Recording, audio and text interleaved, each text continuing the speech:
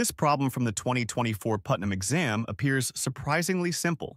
Find all positive integers and for which there are positive integers a, b, and c that satisfy this equation. At first glance, it seems like you could just test some numbers and find a solution. But the reality is much more complex. Behind this seemingly straightforward equation is actually a complex detective story, a pursuit involving parity arguments, modular arithmetic, and even infinite descent. Let's start our investigation with the simplest possible case, when the integer n is equal to 1. Substituting n equals 1 into the equation gives us this. Of course, raising a number to the first power doesn't change it, so the equation simplifies to a linear Diophantine equation. To confirm that n equals 1 is a valid solution, we only need to find one set of positive integers a, b, and c that works. Let's try some simple values. Let's test a equals 1 and b equals 2. Substituting these into the left side gives us 2 plus 6, which is 8. To find c, we just need to divide by 4. This gives us c equals 2. Since a, b, and c are all positive integers, we have found a valid solution. Therefore, n equals 1 is a valid solution to the problem.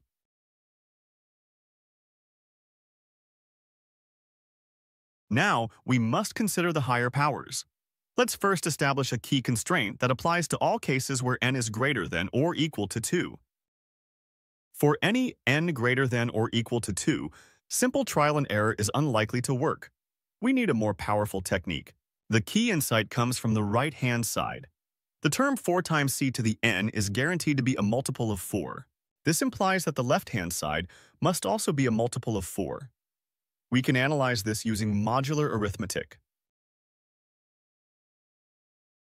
When n is at least 2, odd numbers to the n are congruent to 1 modulo 4, while even numbers to the n are congruent to 0 modulo 4. Let's examine the 4 parity combinations for a and b.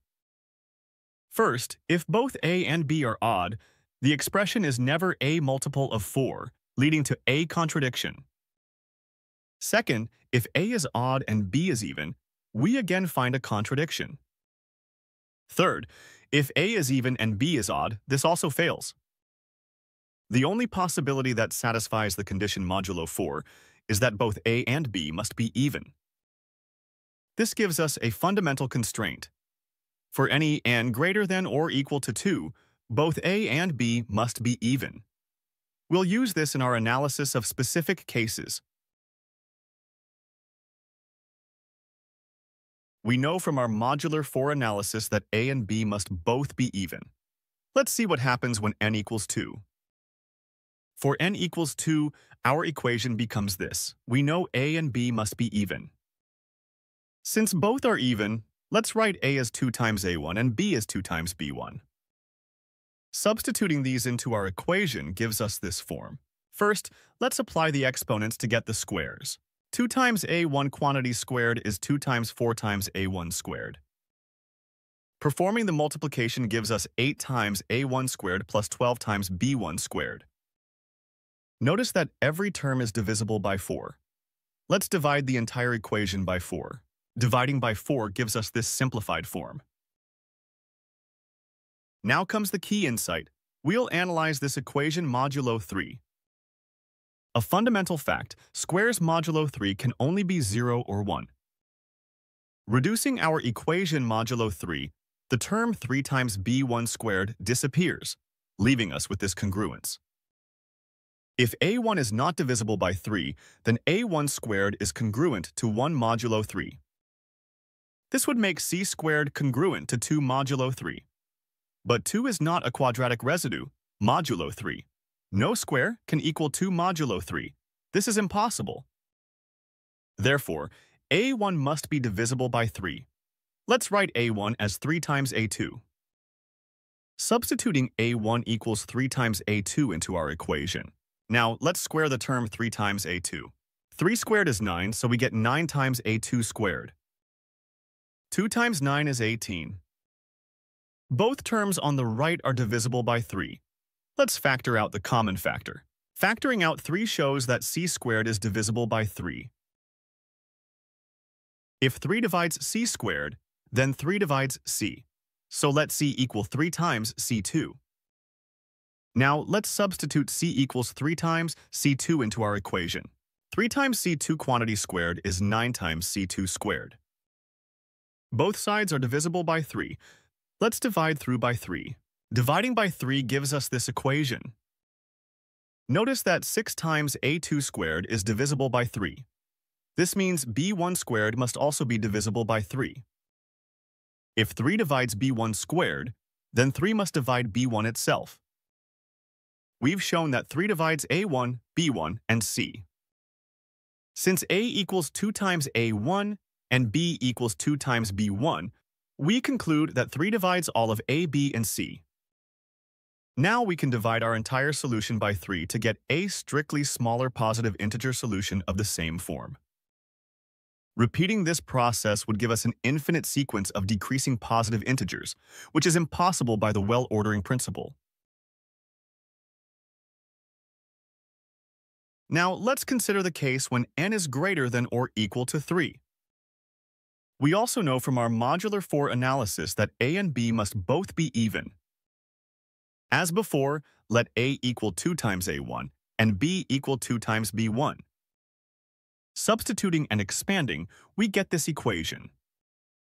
Dividing by 4 gives us this form. Now, since n is at least 3, both exponents in -1 and in -2 are positive. This means both terms on the left are even. For n at least 3, the left-hand side is definitely even, which forces c to be even. So let c equal 2 times c1. Substituting this back into our equation. Dividing through by 2 to the power n minus 2 gives us the same equation form with strictly smaller positive integers. Again, we have the same equation form with a strictly smaller solution, leading to infinite descent and AA contradiction. But hold on, why is that impossible? Couldn't we have a sequence of numbers that just gets smaller and smaller, like 1/2, 1/4, 1/8, and so on, forever? That's a great question, but it confuses fractions with integers. The set of positive integers has a fundamental property called the well-ordering principle. Any collection of positive integers must have a smallest member. Our infinite descent would create a set with no smallest element, which is impossible. Therefore, our initial assumption of a solution must be wrong. We have now completed our analysis for all possible values of n. First, we established that for any n greater than or equal to 2, both a and b must be even. For n equals 2, our modular 3 analysis showed no solutions exist. For n greater than or equal to 3, the method of infinite descent showed no solutions exist. This leaves us with our final answer. The only positive integer for which this equation has a solution is n equals 1.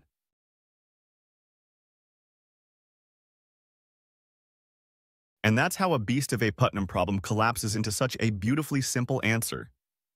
It's problems like these that show the true beauty and structure of number theory. If you enjoyed this breakdown, please consider liking the video and subscribing to the channel. It helps us create more content and tackle even more of these fantastic problems. See you in the next one.